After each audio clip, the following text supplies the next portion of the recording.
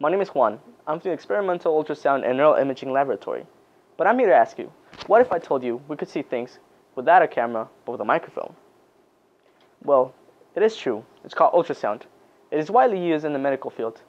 It has uses from detecting tumors, mapping of the body, or the one that we all know, baby source pictures.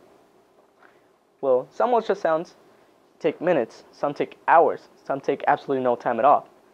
That is called clinical machines, which show you what it's going on in real time. Well, I use this equipment to analyze fat and fat content in beef. How much fat is in there, for example. Well, we can only see the surface of a piece of meat, but what's inside of it? More fat or just meat? Well, this bad boy right here is called the Acoustic Microscope. It provides a scan rather slow, but can provide more information. Though it has one name, it's not a single instrument. It's a system consisting of all components working together. The pulse generator provides an electrical impulse which travels into a transducer. The transducer contains a crystal-like structure which compresses once it receives an electrical impulse.